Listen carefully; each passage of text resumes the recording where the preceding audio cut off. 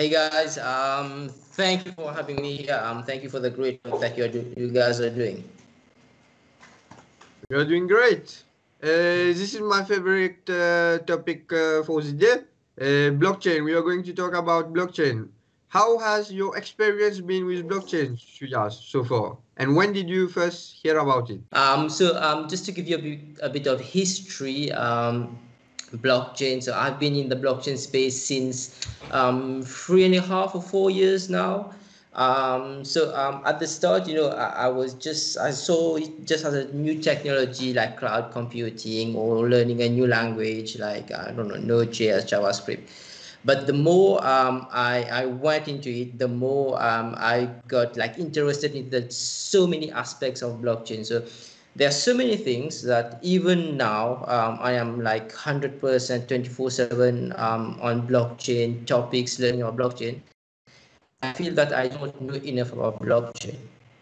Yes, it's a very complicated subject, this blockchain, and most people think of blockchain cryptocurrency, bitcoins. Do you have any other examples? I think you're dealing with cryptocurrency currently. Correct. I mean, you can't dissociate blockchain and cryptocurrency. They're not the same thing, but one without the other doesn't work well. That said, when we talk about cryptocurrency, we need to talk about Bitcoin and Ethereum, the two biggest, I would say, blockchains and cryptocurrencies in terms of market value. But they have a very specific aim or let's say utility. They act as one. Bitcoin act as a financial alternative to fiat currency, and Ethereum is more of a utility token. But on the other hand, we have the blockchain technology. So the blockchain technology is something much more generic. You could apply that in many more use cases. For example, you could use smart contracts to implement things that new business model and things like that. We are going to talk a lot about smart contracts in my presentation. Very promising, very interesting. I will leave it to you. You can start your presentation, Suyash. Good luck.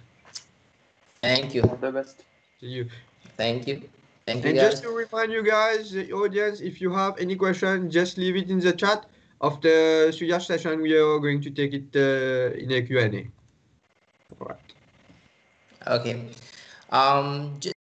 Just to complete on that, I'll try to wrap this up. I look forward to the questions. So let me start. Firstly, I'll just repeat my name. So I'm Suyash from Codevigor Horizon Africa.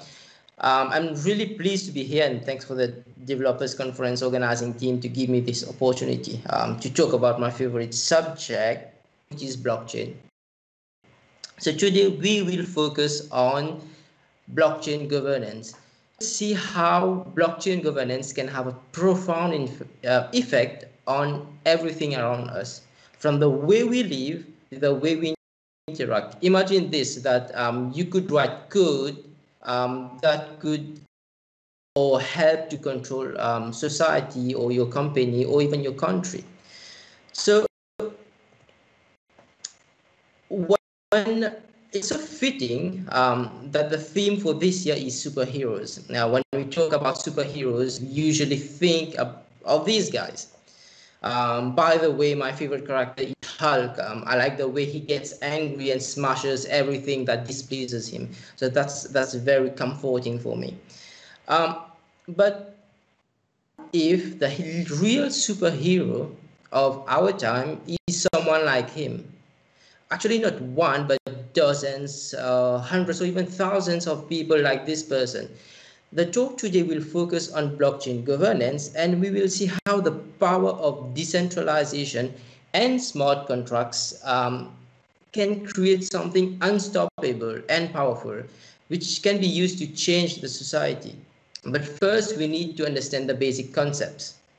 So for this talk, I try to do something a bit innovative and a bit different in the sense that, so before starting with the concepts, I want to highlight this specific structure of the talk. So To show the practicality of what we are going to discuss today, I have set up the following system. So I have set up a smart contract on the Horizon Africa blockchain, which allows you to collectively determine the direction of this talk. So this talk is divided into several topics, but you get to decide what topics I should talk about next. So basically, you are controlling the talk.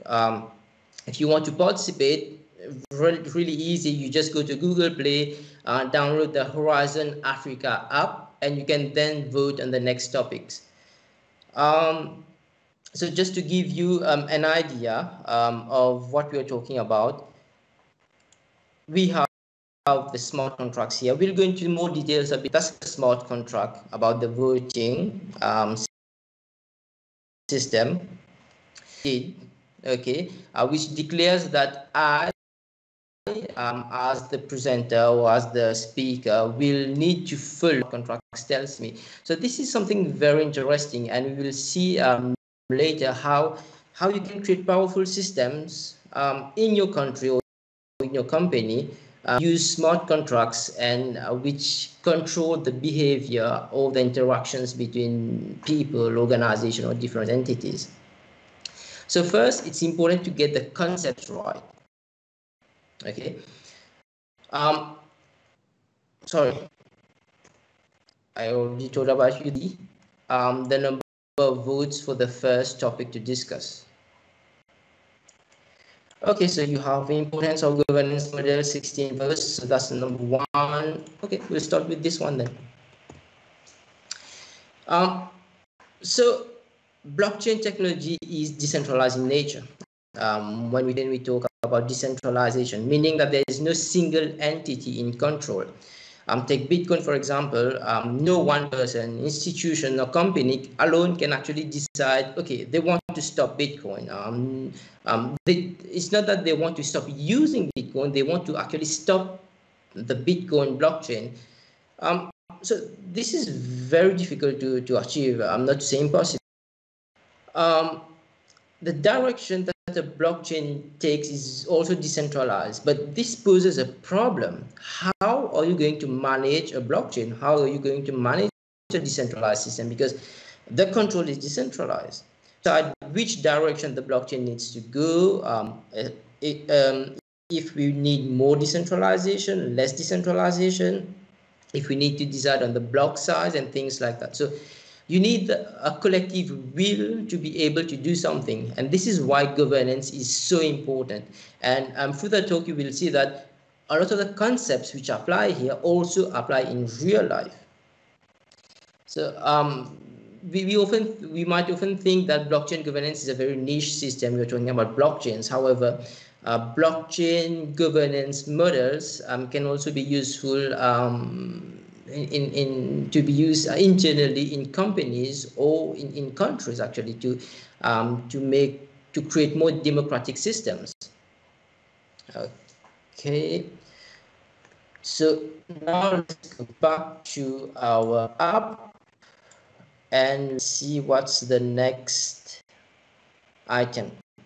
Direct governance. So yeah, that's it.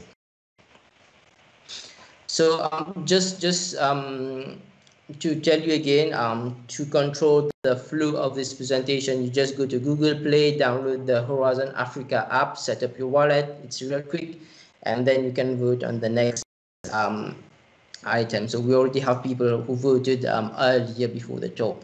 Let's talk about direct governance. So direct governance, as its name implies, where everyone takes decisions.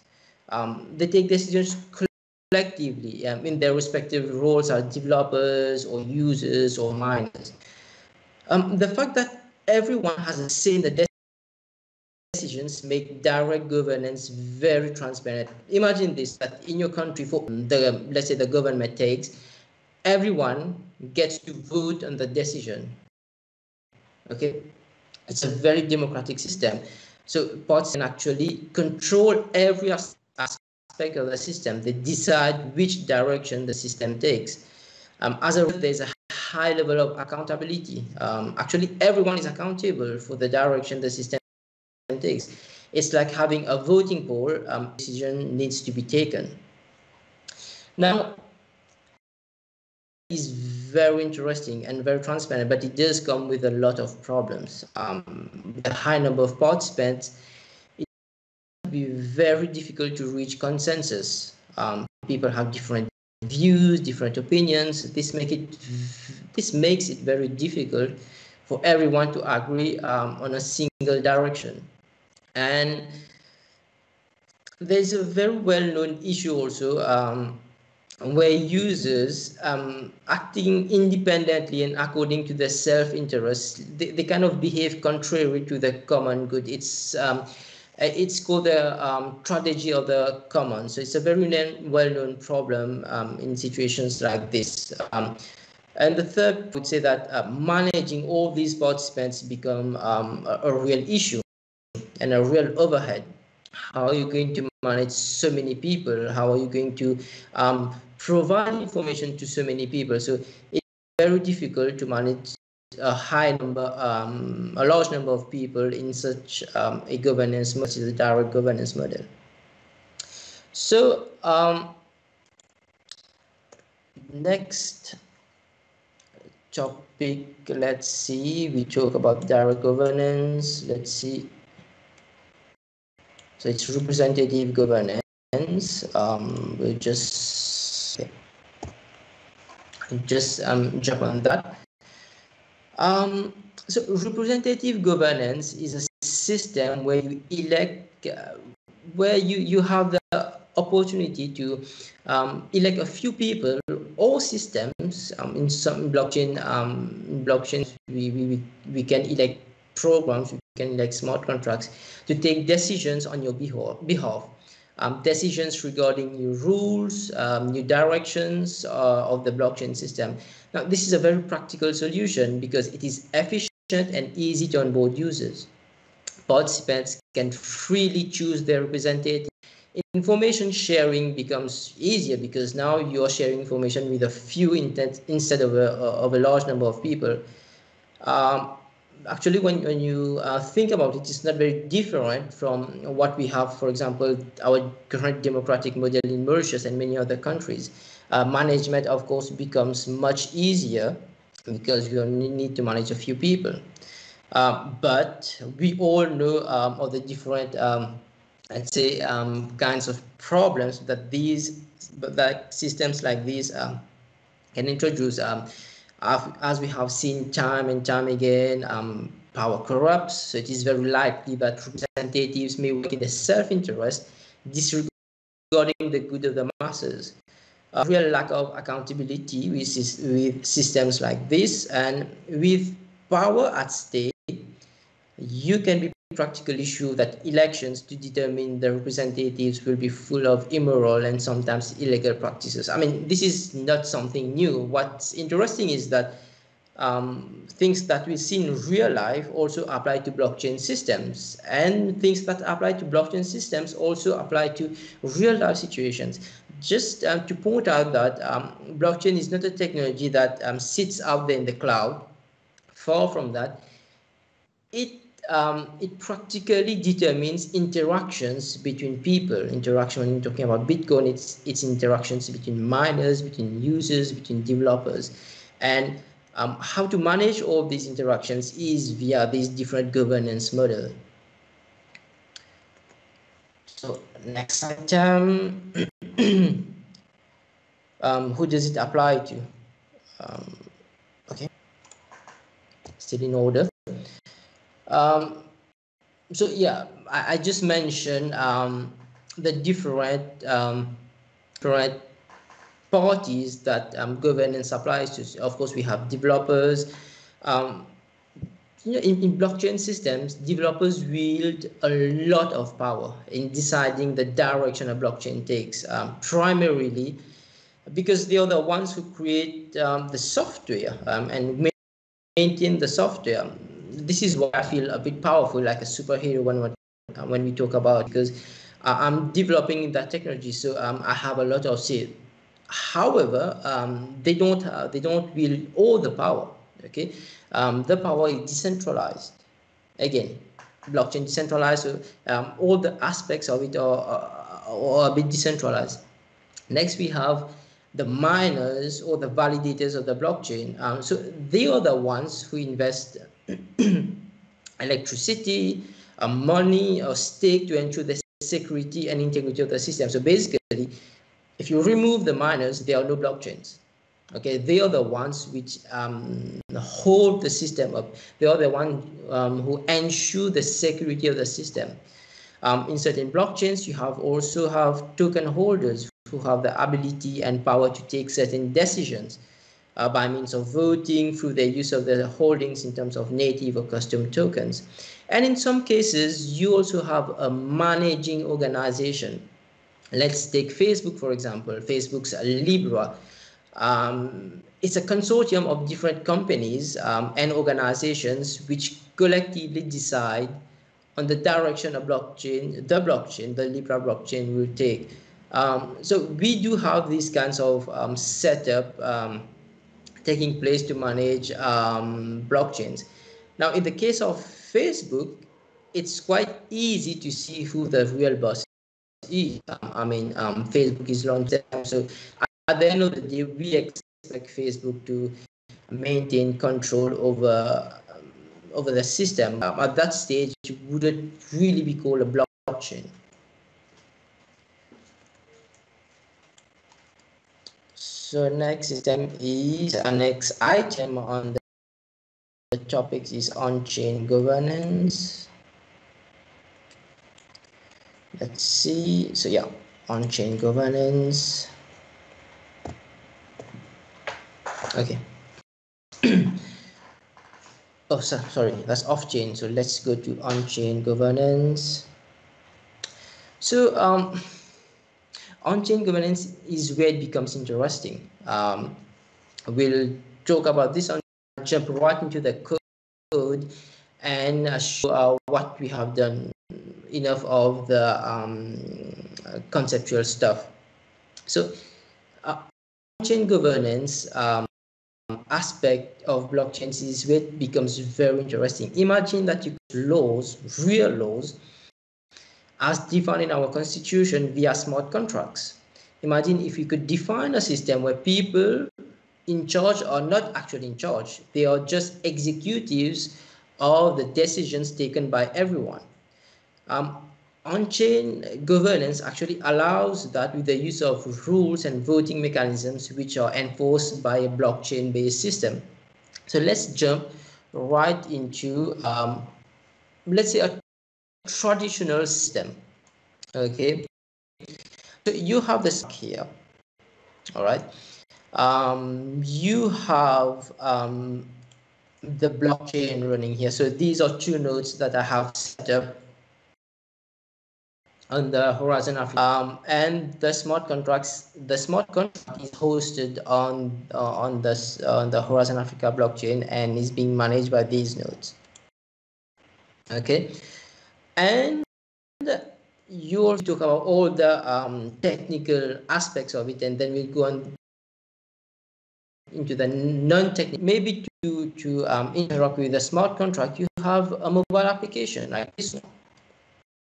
Okay, so you have everything right there to be able to vote and to make decisions.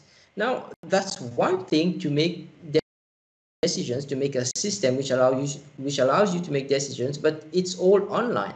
So how do you align results and apply it to the real world? So that's where the legal aspect of it comes into place. So basically what could happen is that someone could do a contract and say that, hey, look, I am in charge of this institution, or maybe I am in charge of this ministry, but I'm mandated, I made a contract that I will follow all the wishes which this smart contract tells me to do.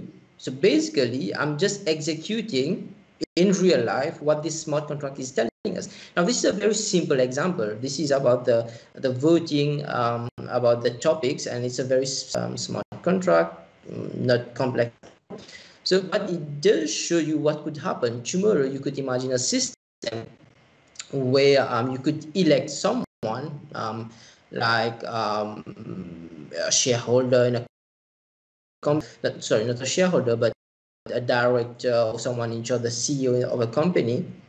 But the CEO is managed by the people working below him, a smart contract. So the smart contract is immutable. So whatever you push on that, you have an example of, you have an aspect of the truth that you want to implement. So things like that could be extended not only within a company, but even within a country. So you could have a blockchain-based government where the government, the people in the government, they act as executives to what we decide via smart contracts. So it can be as simple or as complex as we want. So let's just go a bit into the source code. I just increase the size a bit more um, of the structure of a smart contract. So similar to some of the languages like Java or JavaScript. So you have the contract, so you define the contract, you define a structure. Okay, that's a very specific type of a very specific type that can be used in a smart contract. You have things that's like string, and you have something called address. This is something very specific to blockchains. Every user, every wallet, every smart contract needs to have an address. Of course, you have arrays, an array of topics. You have the usual public, where you say that okay, the owner is the sender. So basically we'll see where this is used. So basically you are the owner of this smart contract to the one who created the smart contract, and you just assign a name, whatever you want. And you can add topics. Now you will see that when you add topics, you add the title. There is a require. So the require here is very important in the sense that it gives to the system, okay, not everyone can add. It's only the owner of the smart contract who can add a topic. If this is true, then we go to the next line. Else, error handling in blockchain smart contracts are a bit different, but this is a very simple example, so we'll just go with this one. So you have the topics here where you push and in the array, and okay, we have done it, and by default the number of votes is 0. Next, you have the function called add vote. So add vote, this is where you specify, okay, where you increment the number of votes for a specific topic. So you will see that in the add vote, there's no require. Okay, this means that anyone can actually vote. So you just, as I mentioned earlier, you just go download the app, you click on it, and it's done. Okay, confirm, and it's done. And you also have a function remove all topics. Again, we require that it's the sender, it's the owner of the smart contract who can remove all the topics. And we have like a getter function called getName. So this is the structure of contract. And like a traditional contract, everyone basically knows how to set up a traditional contract. So this is where it's interesting, like you can actually use smart contracts, digital cloud-based smart contracts, and realize to create a link between themselves and work together. So this is really powerful. You can actually change a lot of things with this structure. Yeah, so on-chain governance. So let's go to the next item. Now it's off-chain governance. So off-chain, will return back on this one. Off-chain governance. Now the off-chain governance it's a very traditional governance system. It's primarily used by Bitcoin and Ethereum. The governance model promotes a balance like between different parties, like developers and miners, and there are different things that can govern the behavior of the participants. For instance, when we talk about, for example, Bitcoin, sorry, what motivates miners are the rewards, because what miners do is they mine Bitcoin, and through the action of mining, what they are doing is they are increasing the security of the system, and how they are paid back is in terms of new Bitcoin. So um, so rewarding miners become one aspect of off-chain governance, of the incentives for off-chain governance. Maybe privacy and decentralization is what motivates motivate developers, and maybe ease of use is what motivates users. So you have these different aspects of blockchains, of off-chain governance, which need to be balanced. No one, for example, in the Bitcoin community, developers cannot say that, okay, we're going into this specific direction. What if the miners do not go in that direction because they see that, okay, it affects their revenue?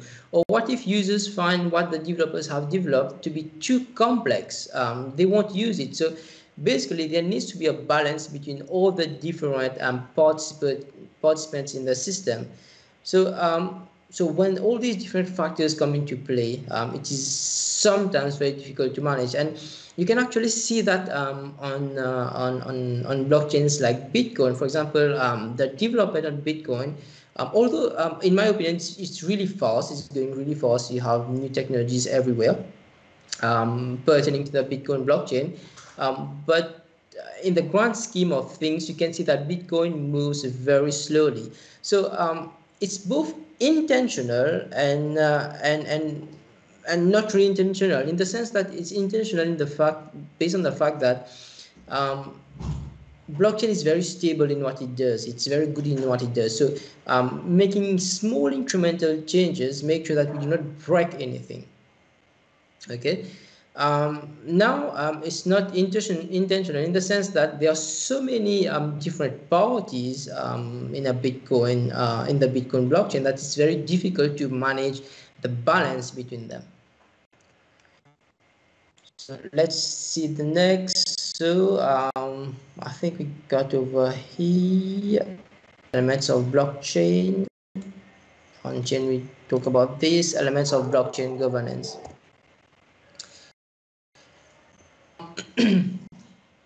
So these are some of the points that we talked earlier. Some of the most important elements of the blockchain governance. So these are elements that we have covered in other topics. To take decisions, it is important that to reach a consensus. That's the minimum you need.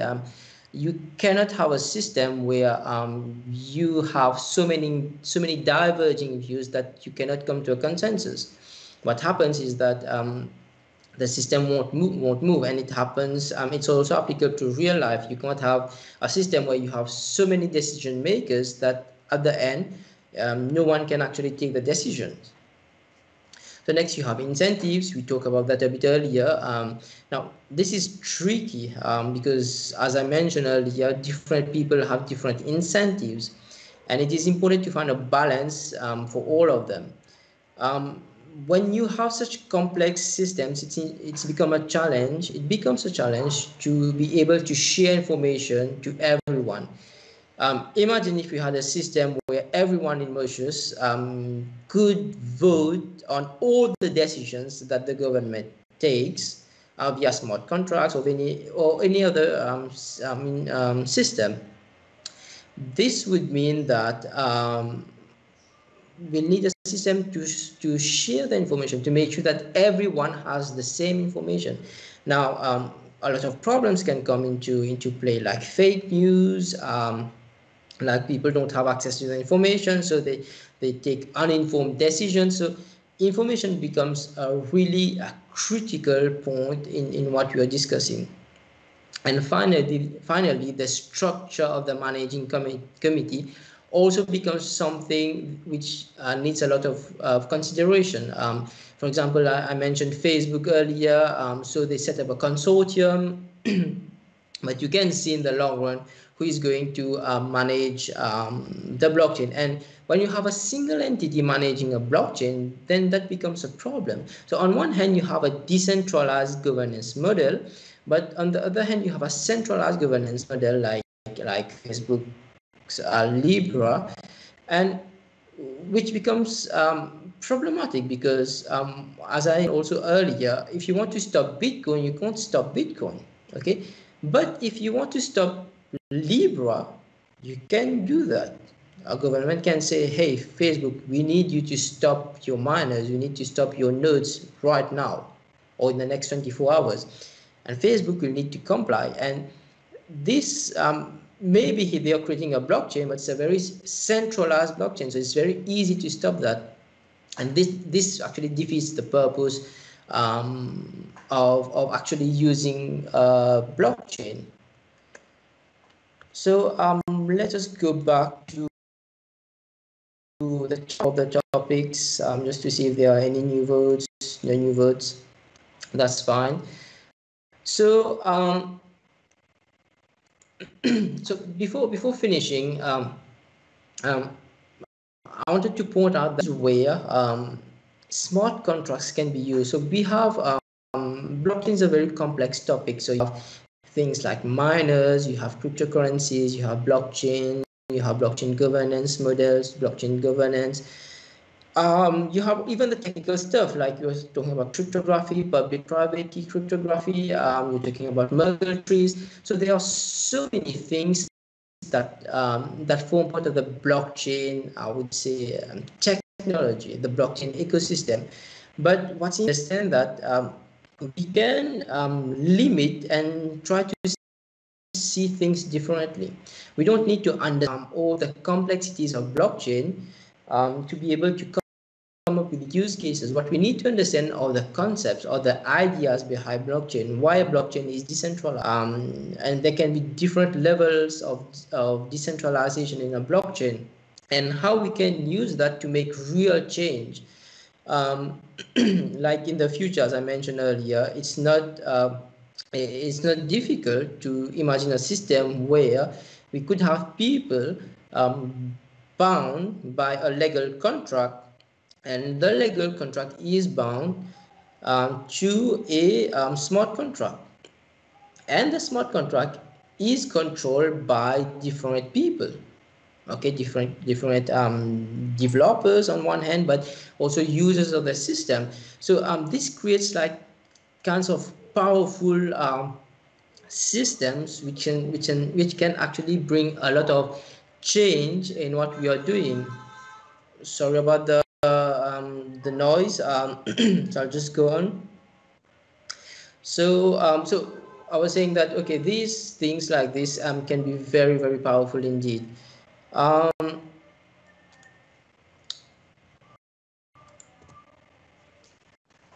um, so yeah, thank you for taking time to watch this.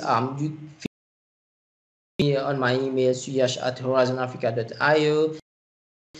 Feel free to reach to me on LinkedIn. We also have a Facebook group, Blockchain Mauritius, where we share a lot of stuff about blockchain and cryptocurrencies, try to educate in technology. So feel free to reach out and ask any questions, and I'll be free to take any questions that I have just now. Thank you very much, Yash. It was very informative about the blockchain ecosystem. Thank you so much and have a nice day. Ciao.